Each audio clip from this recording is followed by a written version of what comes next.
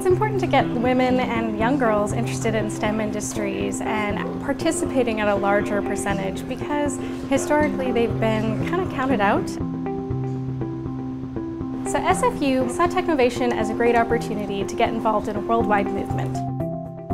The Technovation Challenge asks girls to think outside themselves, to think about their community, and think about how we can leverage technology to really change the world around us. Welcome everybody. I'm really happy to have you here by Appnovation. I'll take you on a quick little tour and then you can meet your mentors in person. Having so many amazing mentors from Appnovation and SFU and within our own school that are all females just really showcases the support that girls have if they want to get into the technology field. Do you want to start with the demo, like product demo? Yeah, I kind of sort of wish we had something like that when I was sort of their age in high school, especially with our team United Utopians, that they're doing a really interesting project that is actually going to make a difference in the community. So the app that we're creating is going to be a database for the new Syrian refugees entering into Vancouver. Things such as transit, emergency, medical. See a picture of like a Red Cross and then underneath it, word emergency in Arabic. Perfect. Girls are usually drawn to what improves the greater good. If we progress in this competition and get funded for it, I would love to see this app grow into something that's not just focused with Syrian refugees coming into Vancouver, but the Syrian refugees coming into other cities as well.